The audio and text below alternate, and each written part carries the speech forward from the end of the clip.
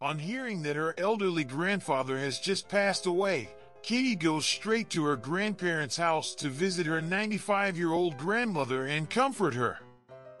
When she asks how her grandfather has died, her grandmother replies, "He had a heart attack while we were making love on Sunday morning." Horrified, Kitty tells her grandmother that two people nearly 100 years old having sex will surely be asking for trouble. "Oh no, my dear. Many years ago, realizing our advanced age, we figured out the best time to do it was when the church bells would start to ring. It was just the right rhythm. It was nice, slow, and even. Nothing too strenuous, simply in on the ding and out on the dong."